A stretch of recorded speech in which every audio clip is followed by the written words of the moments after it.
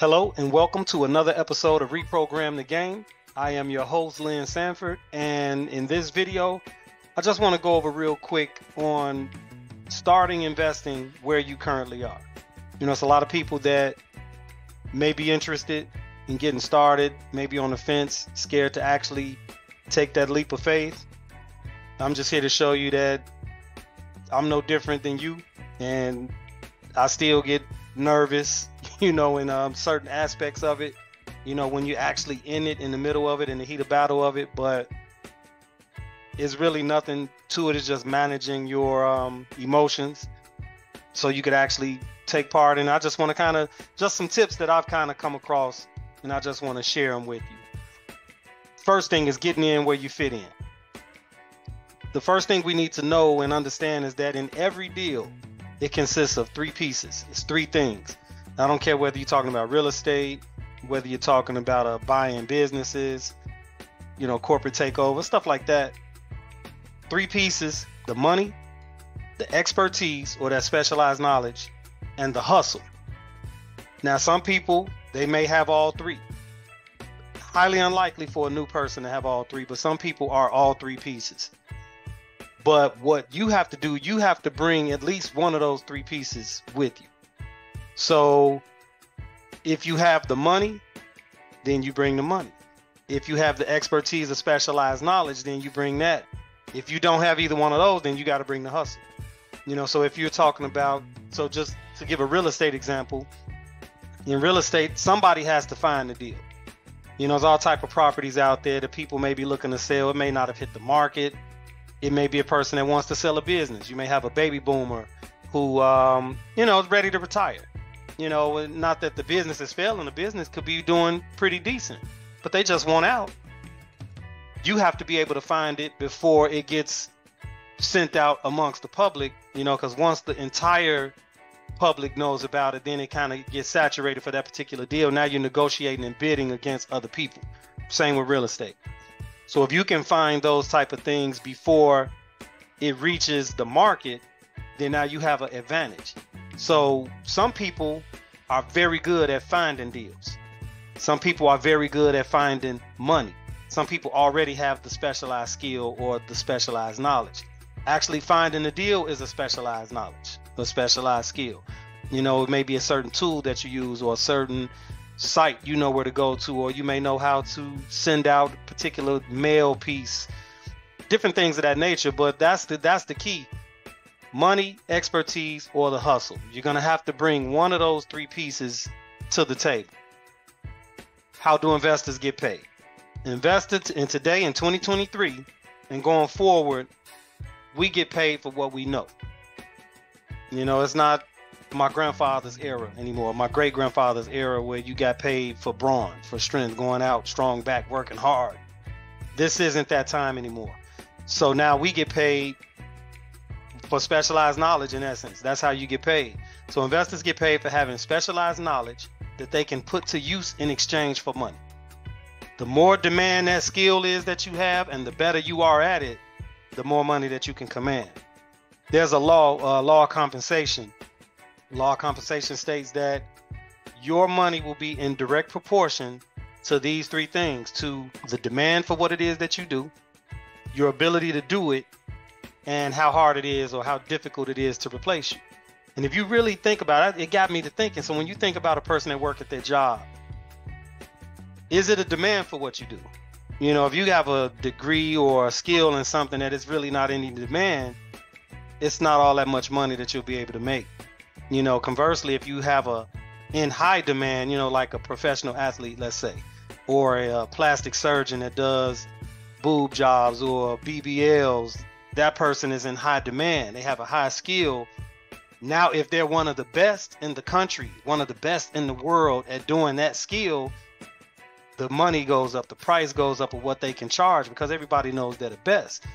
And if it's impossible for you to be replaced, if you look at your job, the particular job that you do or the particular job that I do, if I'm only good at one thing, but the person next to me is good at 5 different things, it's harder for them to be replaced. Because if you replace them, those 5 things that they do go away. So that's the 3 you want to be conscious of that. So as you're developing these skills, That's what you want to do. On our journey as investors, we have to develop and master high leverage skills that we could put into the marketplace that are in demand, that we can command a high price tag for. And I've turned my car into Chevy University. You know, so like I love listening to AM 670 The Score. I'm in Chicago, so I like to listen to AM 670. And during football season especially. Baseball season, hockey season, I'm turning it off. I can't even listen to that. But during football season and playoffs in basketball, I'm good with it. But really, NFL, I'm an NFL head, college football junkie. Love SEC. But say that to say this. When I'm in my car, before I even listen to The Score, I'm going to listen to some type of self-development or educational video. I'm going to learn something. I'm going to learn how to circumvent, how to get around paying a high income tax. I'm going to learn how to find a property. Different things, different skills that I want to learn and master in my field is what I listen to. And I listen to this stuff over and over all day for hours upon hours upon hours. Then I come home and I do the same thing hours upon hours upon hours. A lot of people will come home from work, plop down on the couch, look at TV. I can't even do that. I have to accomplish something first. So when I come home, you know, get out of my work clothes, you know, sometimes I may take a shower, I may work out first, but then the next thing I'm plopping on the computer and I'm getting on and I'm learning something. And I'm gonna sit on that computer till about 8 o'clock, 8:30. Then I may watch an hour of TV, some movie I wanted to see or catch up on a program I like, but I have to earn that time first. And I earn that time by putting in work. Then I can reward myself with a treat. It's just about creating new habits. You have to learn how to love it, how to learn how to love generating this new skill. I love it. Like if I don't learn something new every day, I feel like I didn't accomplish something, you know, but then you have to take it and apply it. That knowledge alone isn't enough. You have to apply that knowledge. That applied knowledge is the key. And they say knowledge is the key, but if that was the case, librarians would be millionaires, right? You know, they in a wealth of knowledge, but you have to take that knowledge. It has to be something that can be used in exchange for something valuable. And then you take it and you do the best you can with it and you become great at it. Find one thing that you like, that you love, that you can become good at and master it and become great at it. And you can write your own check. But you have to bring one of those three pieces to the deal in the process of while you're developing these skills. So you can earn while you learn. You know, you can still be getting paid off of the hustle while you're learning this expertise, high skill. That's the piece you want to be able to bring. But if you don't have it yet, then bring one of the other two pieces. Bring the money or bring the hustle while you're learning the high leverage skill. So here's an action step for you. Action step 1. Just simply start where you are at this particular point in time in your life. So when you first starting out, the chances of you personally having everything that you need is remote. So what you want to do is you want to start with the resources that you currently have at your disposal. You know, you hear people all the time like, man, I need some resources. I need this. Well, you have some resources. You just have to do an inventory of it. See what resources you have at your disposal and use it. Use those. Start right there. So if you're a person and you have good credit, that's a resource. You know, you may need to just go get a loan, take out some money. You're going to have to take some kind of risk. Take out a loan, take out some money so you can actually do something with it. If you already have a lump sum of cash saved up, sitting, that's a resource. Use that. If you already have knowledge or expertise about a specific topic, that's a resource. If you already have a skill, like I know people that are mechanics and you know how to fix stuff, and that's a skill. You know, it's just in the property that we rehabbing right now, we put in for our draw. We just put in for our second draw, which is the rehab budget. So you actually have to spend some money up front, get the work done, and then once you complete the work, then you put in with the lender so they can reimburse you the money. So, you know, okay, yeah, you said you were going to put appliances in. Okay, we put the appliances in. We did the kitchen floors. We did the hardwood floors. We put in the paint, the recess cans. We did all of that stuff.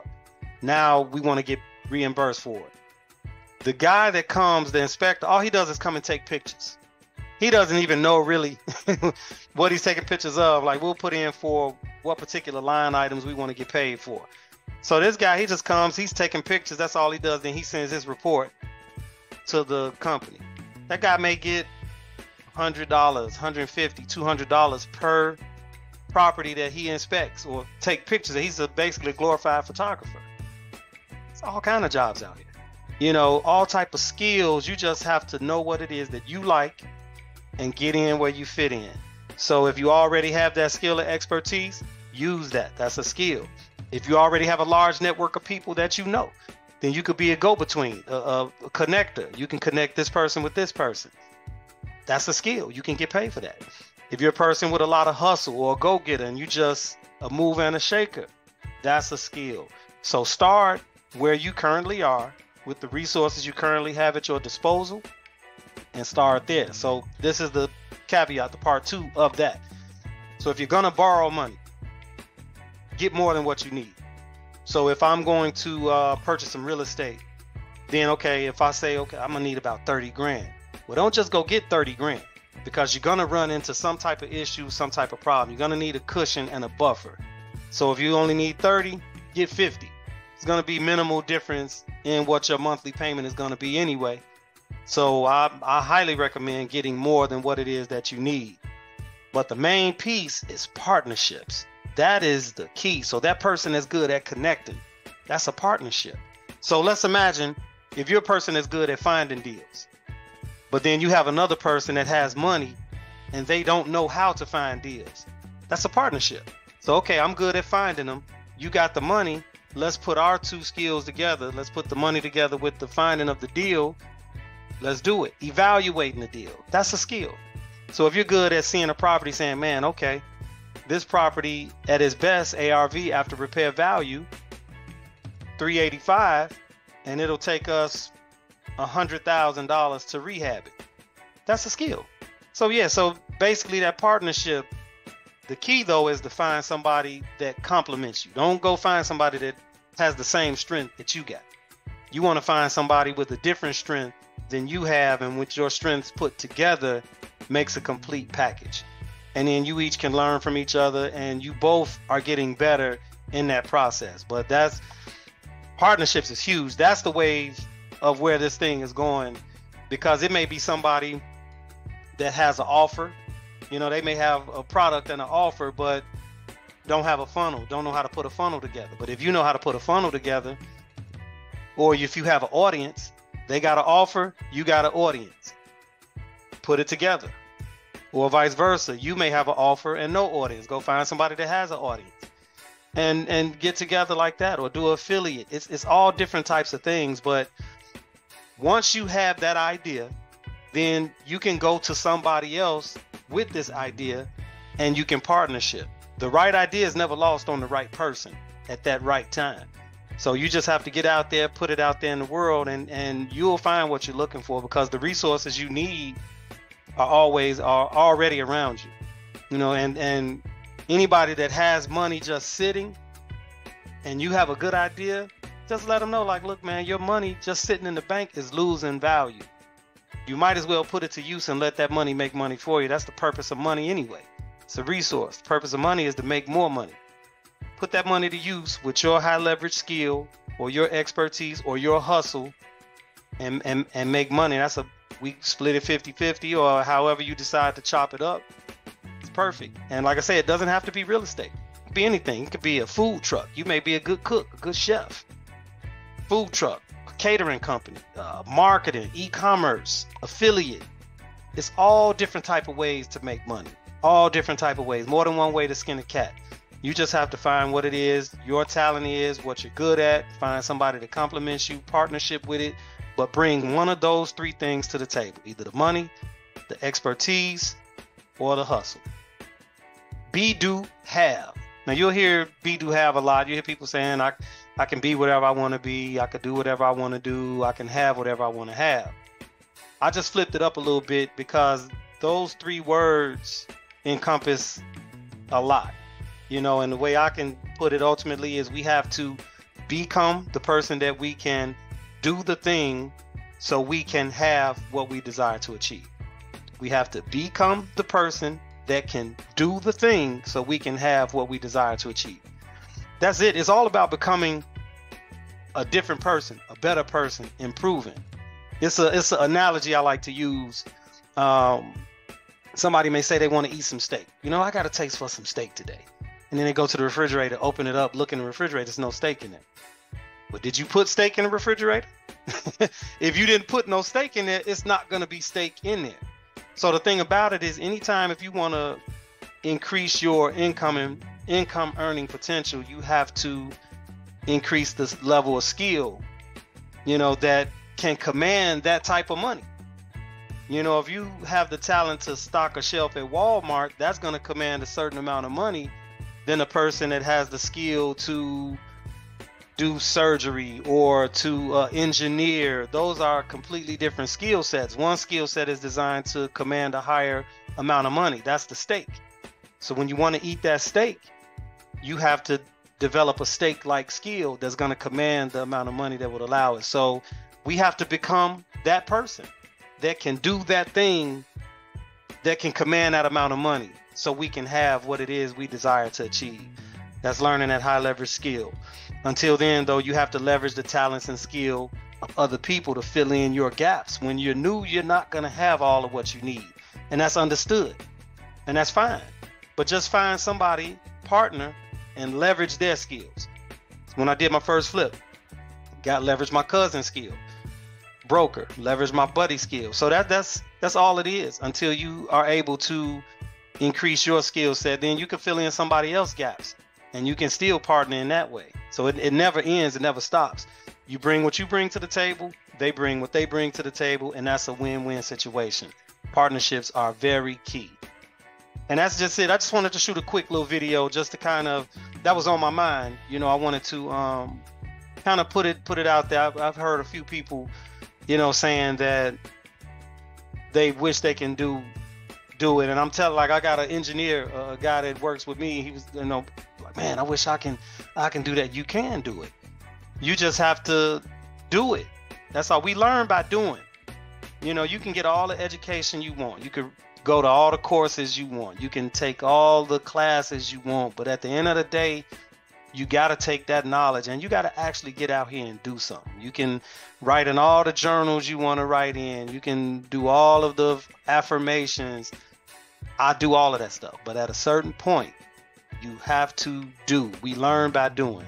Just get out there, man. Jump off that ledge. Get out there and just do it.